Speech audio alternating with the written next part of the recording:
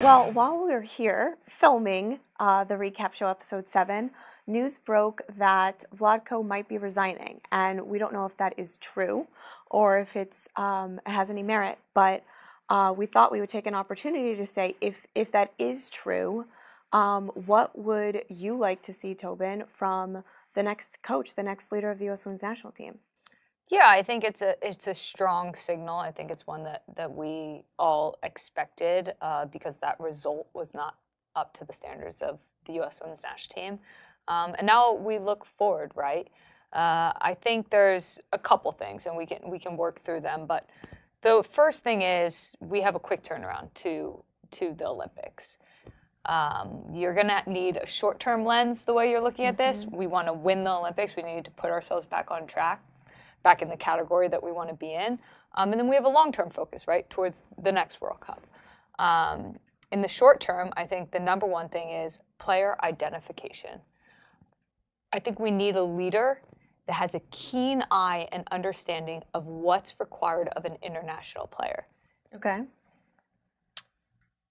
What does that mean? What is required of an international player? What it means is you're picking from a player pool, particularly a player pool that primarily plays in the U.S., in a certain style, in certain systems, in a very American style. That is not translated to international football necessarily. So you need somebody, a leader with a keen understanding of the system that is going to be played, how to implement the system, and which players are best for the system. That doesn't mean who are the best players, who's scoring the most goals, who's everyone talking about. It's not that at all. Yeah. You might as well just close your eyes, and you might as well think to yourself, what is required for the U.S. Women's National Team to be successful? What is that player profile?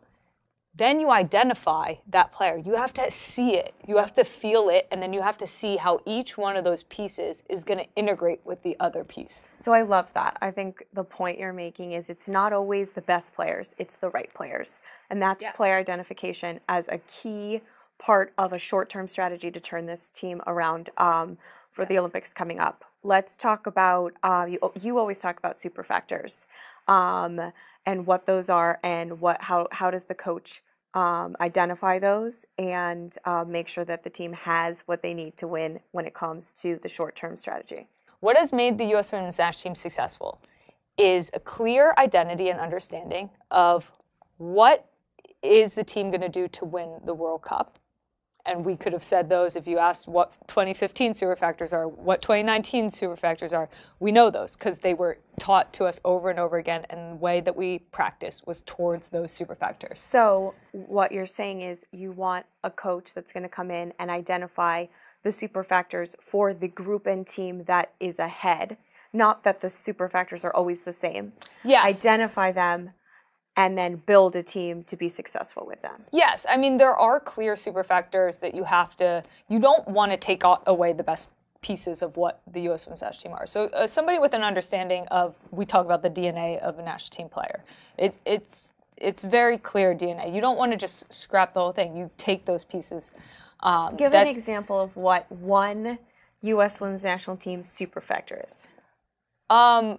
Being mentally and physically strong. I mean, I think we're a country that relies heavily on our athleticism, on our physicality. That should be like at the bedrock of what we do, and I think it should only get better, better, better. Great. There's no reason to ever settle for where we are in that. I think we can always get better physically. And then another super factor could be like set pieces if we have the organizationally. Right takers. I think organizationally is a super factor for us. Our set pieces have always been top. We've always had players that have either been great servers of the ball, great at finishing within the box, and on the flip side of that, really hard to score on and set pieces. And at an international level, that's non-negotiable. Love that. Okay, so we have talked about player identification. We've talked about super factors. What about culture? What about the way that a coach makes you feel? I feel like when we're talking about a tight turnaround, the most important thing is buy-in, player buy-in. Yeah, I want to see a coach that not only do these players believe in them, respect them, but they want to fight for them. You can tell coaches that players want to play for. And it could be for a variety of reasons. You know, we take England right now, Serena, like the players say she's a mastermind. You know, like that's one word that can be used for a coach, right? You look at playing for Tony. Tony is just like, he's a teacher. He teaches. And actually for this group of players, when I think of what's important, because there are so many young players and so many players that have not been at this level and have not had this responsibility, I do think you need a teacher. You need somebody that is not developing with the players. That's where we cannot have somebody that is learning at the same time that the players are learning. And we need somebody that I think is a proven winner. You have the best team in the world. There is no excuses to not go out and get the best coach in the world or the best fit for what we think the U.S. women's national team needs. Love that. Okay, so, I mean, that is a tough job. You're coming in, you've less than 12 months.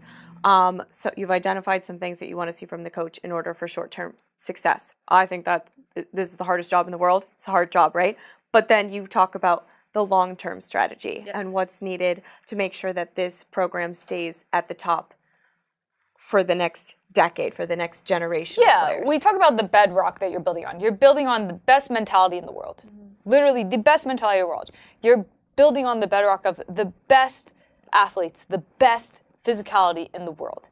Now, we heard Jill talk about, you know, when she picked out Rose, when she picked out Mal, and she said, that's the next evolution of this team. She picked them out at a young age, and she brought them into the fold, and she developed them into the system, slowly developed them into the system.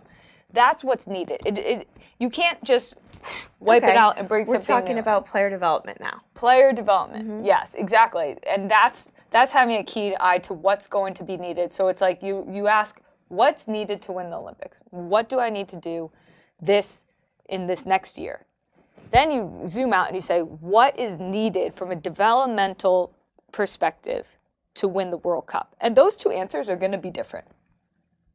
The near and the long are different, but they have similar kind of flavors. And in order to be able to answer one of those two things, like you still have to have an understanding and an identity of what you're doing. And an example of that, in my opinion, is when it comes to like the Olympic player selection, having one eye on players that might not be able to play a big role at the Olympics, but they might be playing a big role in the World Cup. Yes, I mean, you make a great point. I mean, in the Tokyo Olympics 2020, 2021, whenever that was, I was that every time. I know. It's like such a weird time. Still upset about it. Still upset about it, yeah, because I think you bring up a good point. I was disappointed in the player selection during that World Championship because, in my opinion, I'll take one specific example. There's no reason why Sophia Smith's first World Championship was this World Cup. Why didn't she come to the Olympics? When she was not only to be the best, and then she was expected to be one of our best players. That is not the U.S. Women's National Team. That's when you know the transition has not been done well. There were a couple indications. Sophia Smith, that should not be her first World Championship. We should never rely on somebody going into their first World Championship to be the best player on the U.S. Women's National Team, to be the one that's going to score all the goals. That's a bad transition. Second, we should never have a player coming in with one cap starting the first two games of our World Cup. And that's no offense to that player. That's a bad transition. And for me, there's a process and there's a building process. And we missed that boat. And there are consequences to missing that process. There wasn't a good handoff between the veterans and the younger players because there was all of a sudden this division between veterans and younger players when actually that should be a beautiful marriage. There's nothing better on the national team than then opening the door for the next generation. What I love about what you're saying is actually like unique. Like not every country has this ability to mentor and pass down the torch. But the reason that we do is, especially right now, the veteran players are, two-time World Cup winners. Yeah. So there's a unique X factor that we have that if utilized properly, it's a torch passing that should prepare young players to be the best again. And I think for you, especially having been so young on the team, like you had that experience, but maybe you haven't had it in that same way as a veteran when you would have been playing with Sophia Smith on the national team, taking reps side by side with her. It was a joy. Yeah. Yeah. Okay. So the last thing I want to talk about is experience, Yep. and also kind of the resume that you want to see, kind of like the standard of like, this is, we should go for no less. Yeah, I think international experience is key for this job for a couple of reasons. For the identifying factor, identifying what an international style player is required of them, but also from internationally being able to understand what camp's like, what FIFA windows are like. It's very different than club football. Mm-hmm. You're given a short period of time. We're talking about 1-2 weeks that you have to utilize every second of it towards a very specific goal. And if you aren't laser focused in that process, you're missing the mark. Mm-hmm. And every single day, you're shaving down time. I can remember our preparation where our fields were set up perfectly. Mm-hmm. Because if we missed a minute or if we didn't get one rep, that was one thing that took away from us winning a World Cup. Mm-hmm. That's the precision that is needed in this process, especially when we talk about looking forward to Olympics next year.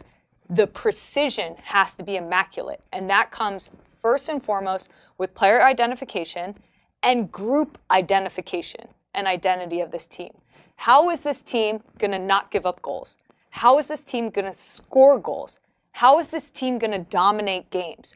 Who are the players? Who are the subgroups? Who are the relationships? Who are the leaders? Having such a laser focus. Yes, can you bring in more players to figure it out? Yes. Are there already players that have checked those boxes? Yes. But there are too many players right now that have been brought to this World Cup that haven't even checked a box.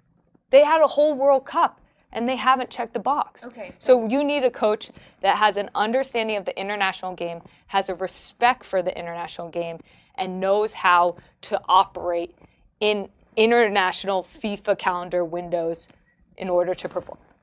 Love it. I think that, obviously there's a lot of noise from the World Cup and from the US's performance.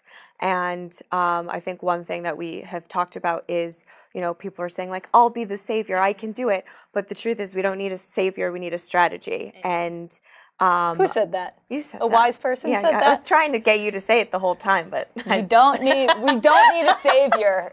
We don't need a savior. We need a strategy. It's a great line. I think it deserves to be in the show.